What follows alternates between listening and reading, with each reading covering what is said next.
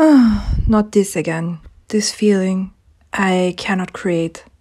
This is artblock, and to be honest, I've never really felt what it is like to be artblocked. But because I fill one sketchbook after another and create rather a lot, I naturally get especially this one question. What do you do when you get artblocked?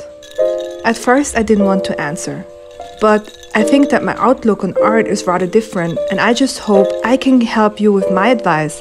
So let me share with you my thoughts on artblock and the reason I think I never not create.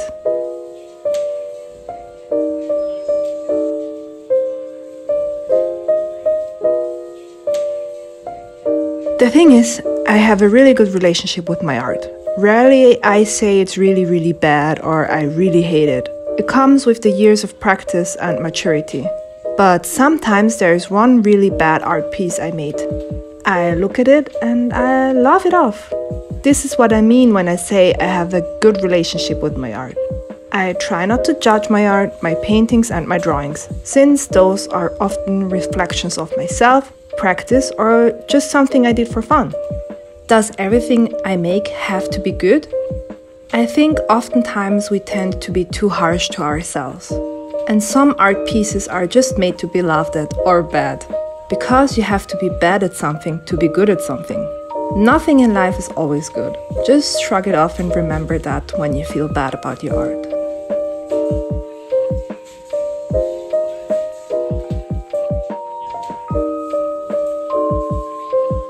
When I paint or draw, I try not to always focus on the finished piece. Something that is worth to be posted on social media or shown off to people who can be in awe about it. I sometimes create for the process. Most of the time, when I sketchbook freely, I don't think of the outcome, but rather the mediums I want to use and just put something down. And with that I work. Sometimes something finished comes out of it, but if not, that's the best time I had. I enjoy just playing around with mediums, trying out new color palettes, testing what goes well together and what not. We often tend to create for others, and this just burns us out. But in reality, if it is not our job, we don't have to show off everything.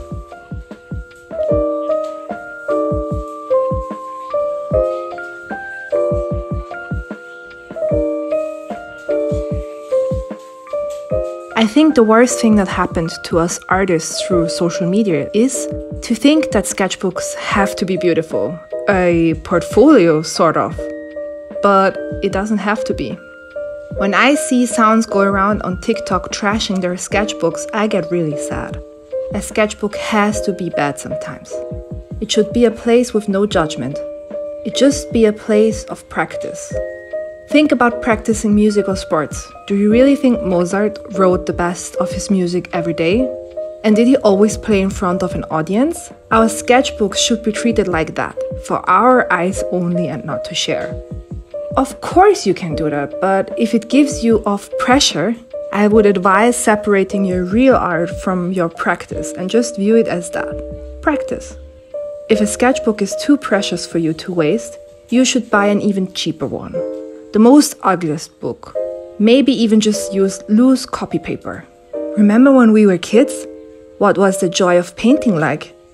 Did we really create to show it off to our parents? Or was it more because we got this crayon in our favorite color and wanted to put it down on a piece of paper? Listen, I don't treat my sketchbook as something special. I mean, it is special to me because it is that one space where judging is not allowed. I don't judge myself in my sketchbook. I did, and this was a period where I hated all of my art and didn't have that great of a relationship with it. But I think a sketchbook should be a judgment-free zone. Because if you stop judging, you will experiment freely. And those freely done artworks are the ones that will give you the biggest progress in your art journey. This whole art block thing comes with overconsumption, which leads to comparing yourself to others. I tend to overconsume on art on YouTube, Instagram and TikTok. But if I notice, I start to get a bad feeling about my own art. I immediately stop and change it up and look at my old sketchbooks or scroll through my own Instagram to see all the changes I have made and gone through.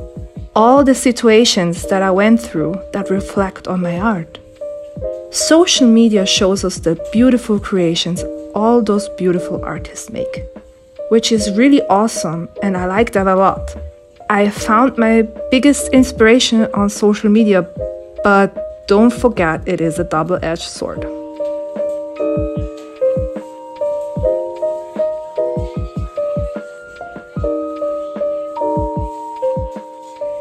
For me, art is more than just drawing. I paint, I like to create with Fimo, I also sculpted a bit and tried working with stone.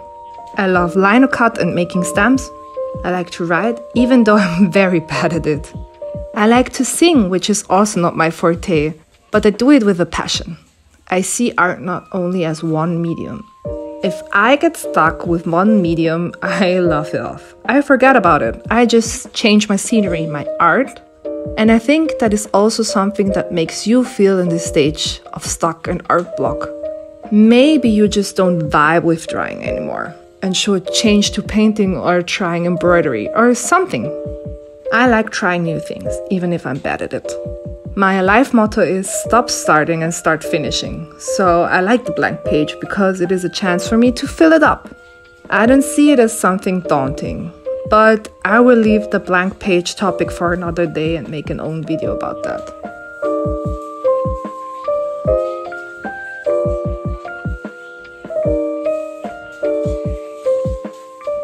I think most of the people who tend to get art blocked put too much pressure on their own artwork because they want it to be beautiful, because they want it to do well on social media, to be the next social media star in the rising. But do we really need to put so much pressure on us when it is not our job?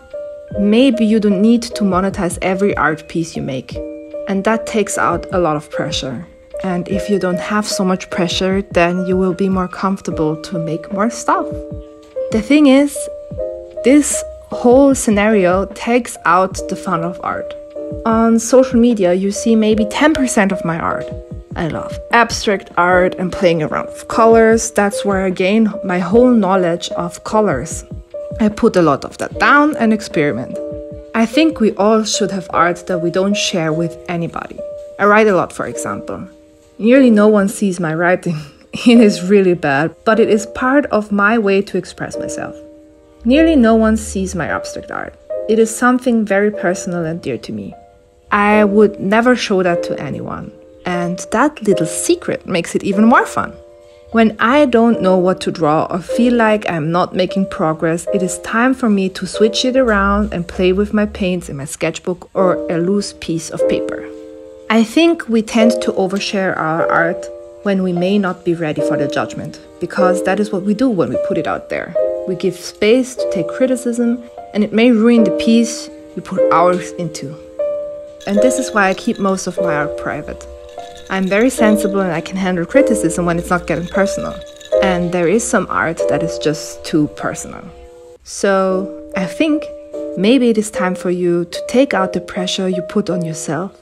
Grab a sketchbook or even copy paper, something you don't feel like it's getting wasted when you just play around and just put down a line. Put down that paint. Create ugly stuff. Because we need the ugly stuff to make the beauty. Thank you for watching. Like, comment and subscribe, and pussy papa.